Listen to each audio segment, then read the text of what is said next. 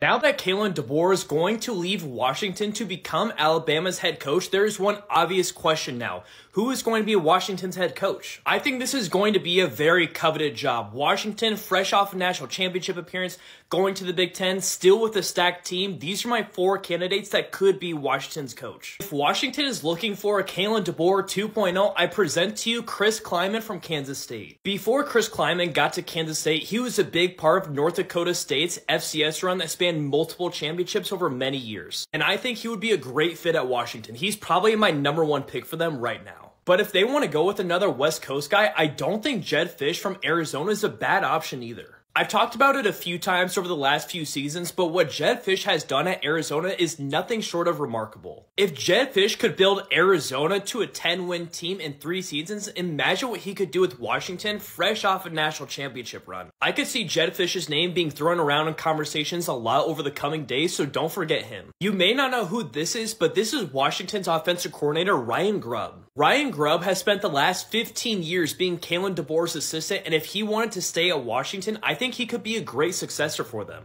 I don't know if he would have any interest staying at Washington or following Kalen DeBoer to Alabama or just doing his own thing. But if you want someone like Kalen DeBoer, why don't you just pick his successor? And finally, I waited to do this to the end, but we have Lance Leipold from Kansas. The reason I feel like Lance Leipold is a candidate is because a lot of people are going to be talking about him, and I just don't think he is going to be the right coach for Washington. What he's done in Kansas is great, but I wouldn't have him above any of the 3 candidates that I just listed personally. Becoming the head coach for a team that just went to the national championship is a huge privilege. I'm curious who you guys think should be the next head coach at Washington.